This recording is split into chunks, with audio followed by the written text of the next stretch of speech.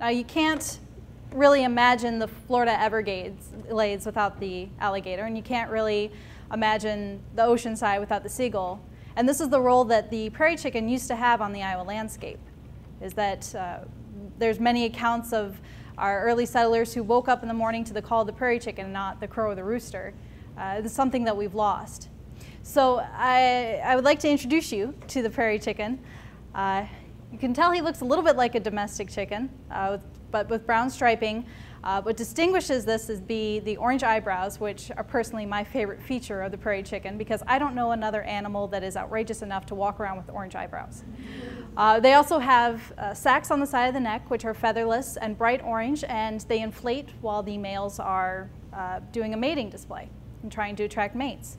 So this is what sets them apart. Yes, it's a chicken, which is a rather boring animal to most people.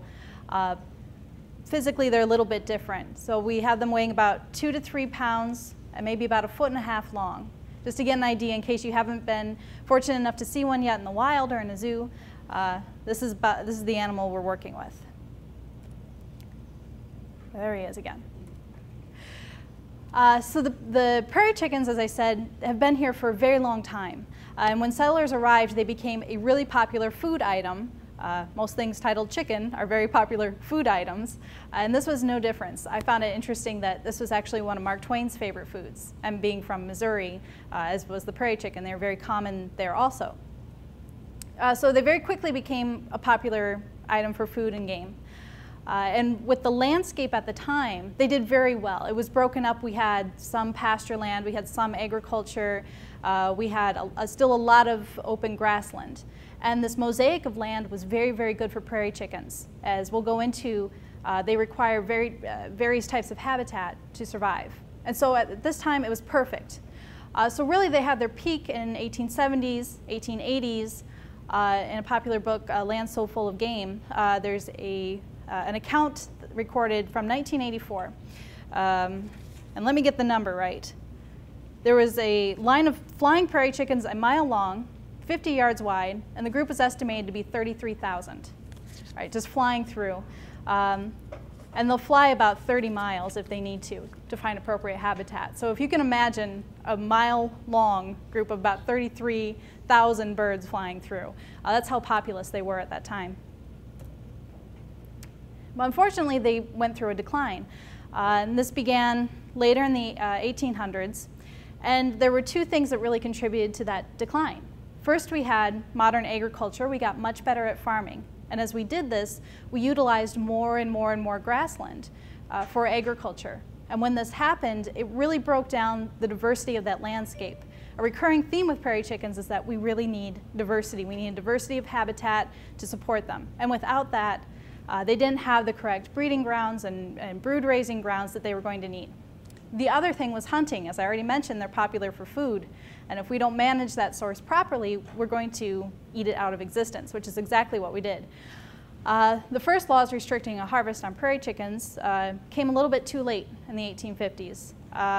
They weren't able to be enforced properly, and they weren't really strong enough. So prairie chickens already did not have the protection they needed. Now, by the turn of the last century, they were becoming a rare sight. So by 1917, we said, okay, no more hunting on prairie chickens. We need to protect this population. But again, at that time, it was a hard law to enforce. There really wasn't enough power behind it. So unfortunately, we came down to 2 counties where we still had prairie chickens, Wayne and Appanoose County down in southern central Iowa.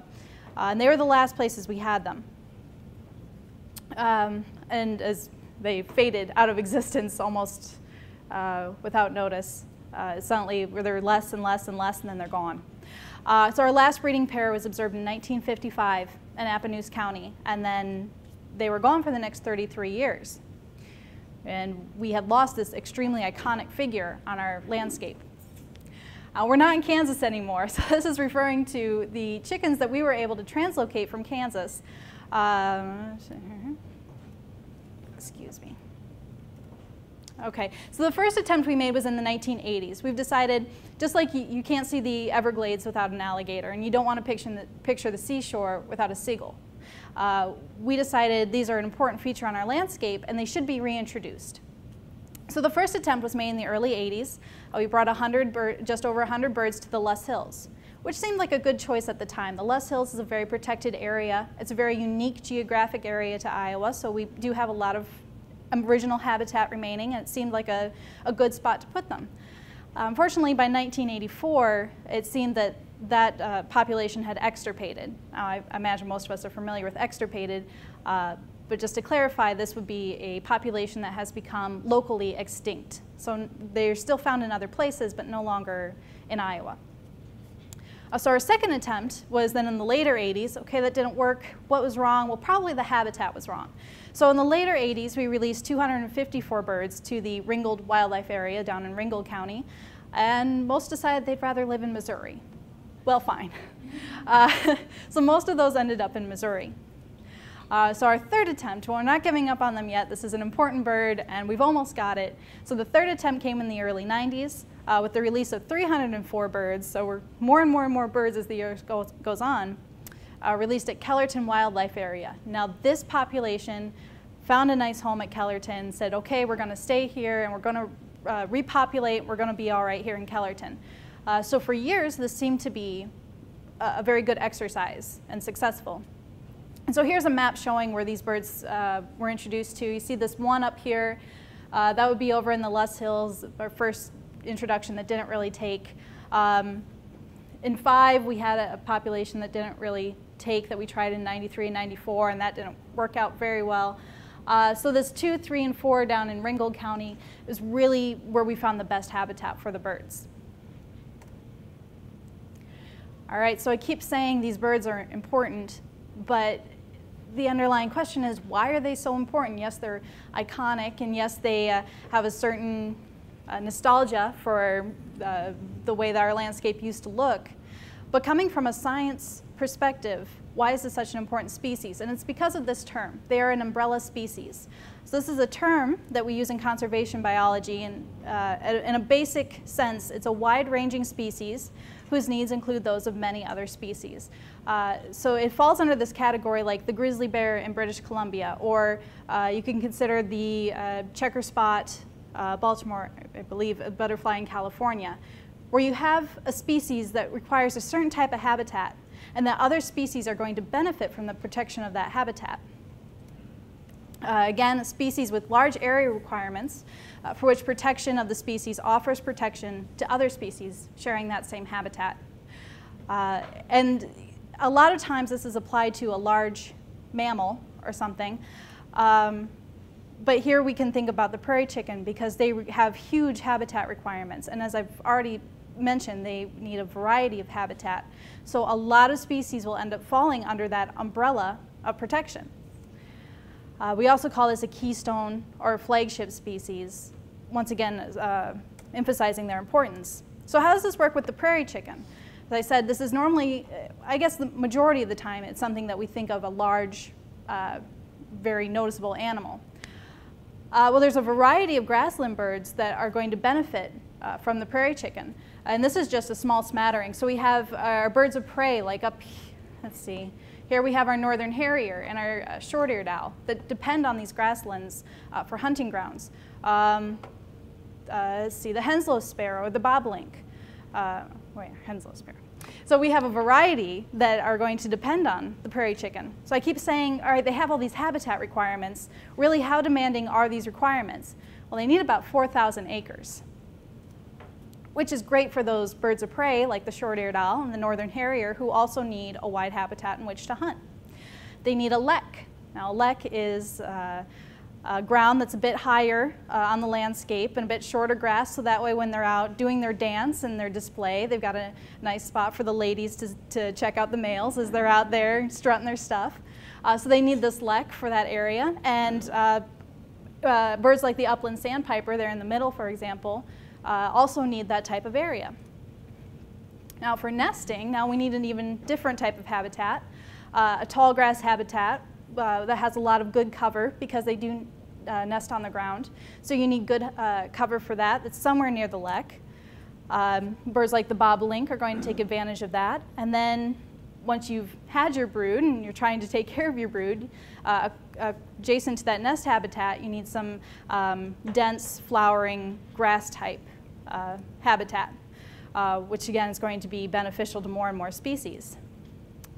Now, if that wasn't enough, if these weren't high maintenance animals enough, to make it through the winter, they need some woody shrubs and some more protection than you would find with just a grassy area, which is going to be beneficial, again, to more species. So the diversity of all the different habitats that they need is going to end up covering a lot of different species of grassland birds. So here's some of our common grassland, mostly common grassland birds from Iowa. You see down here the killdeer is going to require sparse grass, very short grass, up till you get to the sage wren, which needs very dense, very tall grass. And all these birds are covered under the protection of the prairie chicken. So the case is getting a little bit stronger. To make it even more stronger, or more strong, in the Kellerton Bird Conservation Area, we find every single grassland bird that is found in the state of Iowa is found in Kellerton Bird Conservation Area. This is extremely important because grassland birds are one of our quickest birds on the decline. About 54% of grassland birds in the Midwest are in serious decline. In Iowa, it could be as high as 57%.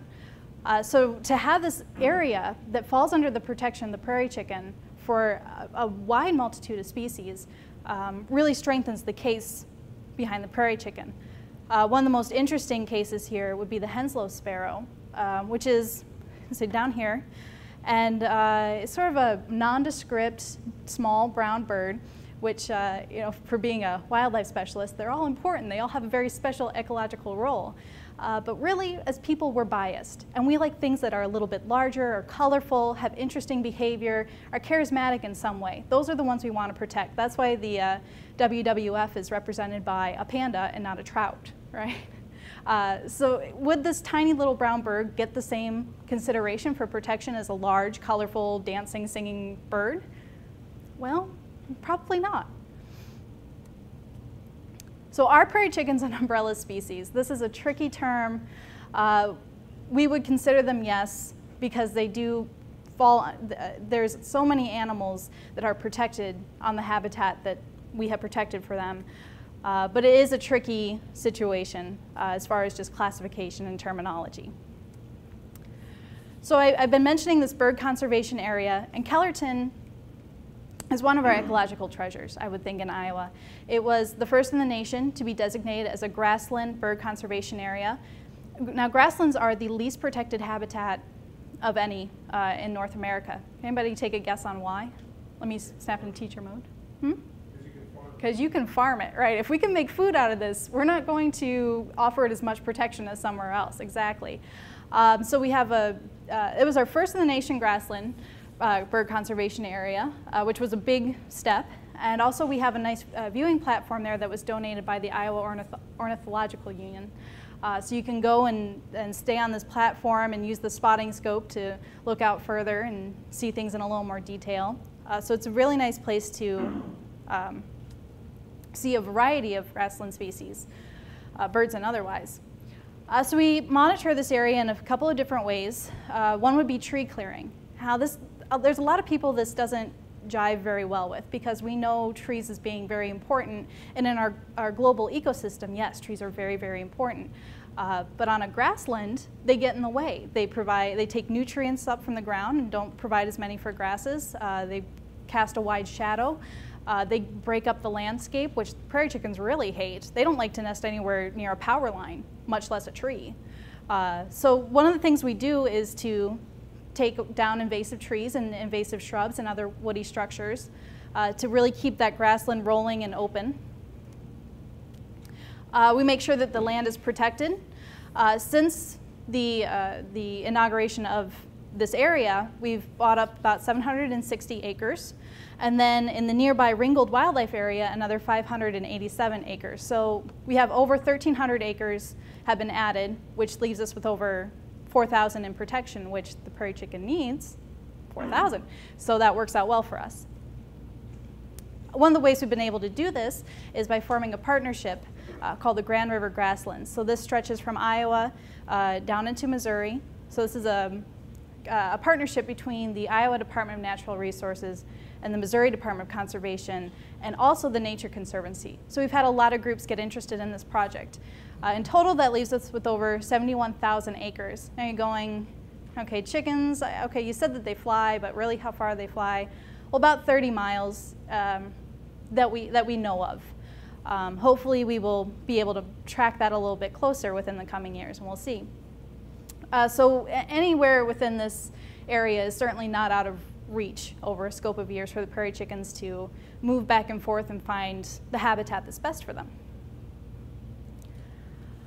On another note, something that we use to improve this land would be a technique called patch burn grazing.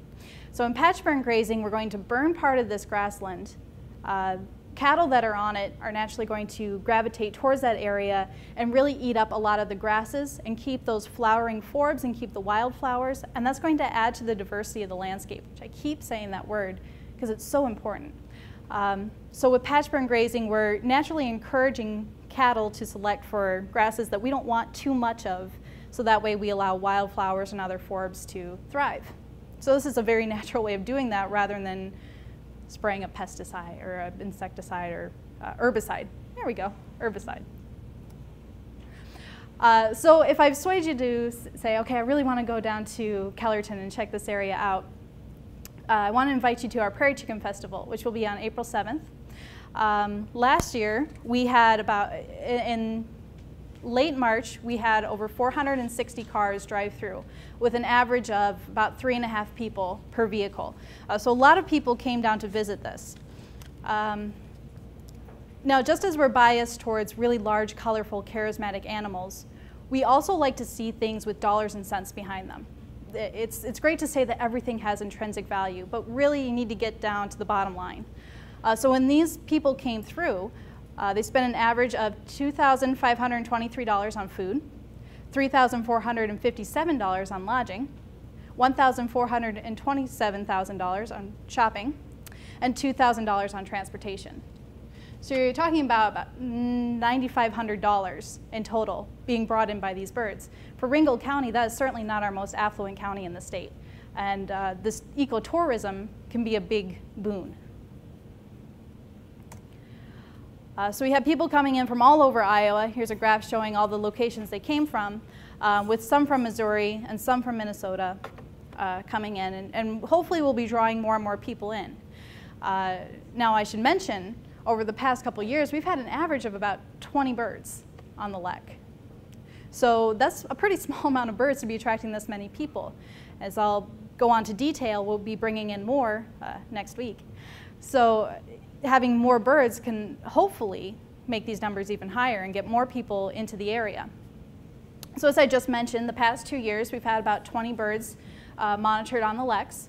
We see about 25 of those over winter. So conservatively, we estimate there might be between 25, possibly as high as 40 somewhere in the area that we're not seeing. Down in Dunn Ranch in Missouri, they found lower numbers than that. So here's our, something we've been able to do with the help of Blank Park Zoo especially, is to create some habitat models to show where's actually the best habitat for this bird, and are we utilizing that habitat. So you see in red, that would be our most suitable habitat, and let's look back at where we found the birds. That matches it pretty closely. So something that we've been able to accomplish where we did not find success in the 80s and late 80s and maybe even into the early 90s was, are we really using the best habitat for these birds? Are we really managing that habitat in the best way for these birds? So now we're a little more confident that with the tools we've been able to use and the help that we've gotten from Blank Park Zoo, that we can really find the habitat that these birds need to survive. Now there's another issue, and that would be genetic testing. That's something that we have started and that we will be continuing. Well, are genetics an issue? It's common sense that we don't really like to inbreed. We don't like a lot of inbreeding, just as having a diverse landscape is important. Having a diverse genetic population is also very important. Make sure you don't have that inbreeding, which is going to make the birds sick and more susceptible to predation and things like that. What we found is that these birds are not very genetically diverse. Almost as undiverse as the heath hen, which was a close relative who unfortunately has already gone extinct. So we recognize this as being a problem and trying to find solutions for that. Now, how do we get more genes? How do we get a wider gene pool into Kellerton? So what are we doing right now for this issue? Well, our partnership with Blank Park Zoo has been completely invaluable. It's been something that's helped us create land maps that we can be more confident in, helped us get more staff that we need and we're unable to hire as a government agency, and is also just helped us get a lot more PR. There's a lot more people who come through the zoo and trust the name of the zoo than there's a lot of people who aren't really sure they want to put a lot of confidence in the DNR for political reasons, which, well, all right. But the zoo has given us great exposure to this also. So by pledging a certain amount of money for about 3 years, we've been able to fund this project, and we've been able to fund the first step, which would be the habitat assessment, and I showed you some of our habitat maps that we've come up with, that Grand River grasslands. The second step, which as I said we were starting on Monday, would be to bring more chickens into the Grand River grassland. So our goal for this year, and this is a bit of a pilot study, so we're going to try our techniques out this year, make sure that this is going to work, it's the best thing for the birds, it's the best thing for the population, and then hopefully continue that over the next few years. This year we're planning to bring about 50, hopefully half male, half female. We'll see who shows up and who we can get. And we'll be bringing those from about south central Nebraska. And to compare our population with their population, we have had no problem creating a memorandum of understanding with the state of Nebraska to just take 50 chickens off one private landowner's property. So you consider there's that many chickens that they are willing to just, all right, that's fine, help yourselves. That's a population we would really like to see in Iowa and get these back to a survivable level. The mission of the Blank Park Zoo okay. is to inspire an appreciation of the natural world. I believe most people have seen this video, actually. But I did want to show, because sound did not work that properly.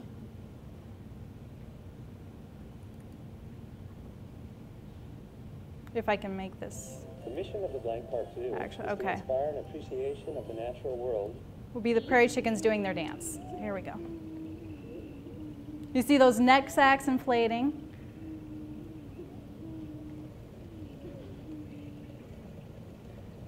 All right, he's running, and oh, there's a female. So you see the females don't have that coloration. They're much more bland. And it doesn't look like anyone's taken the bait, but nice try.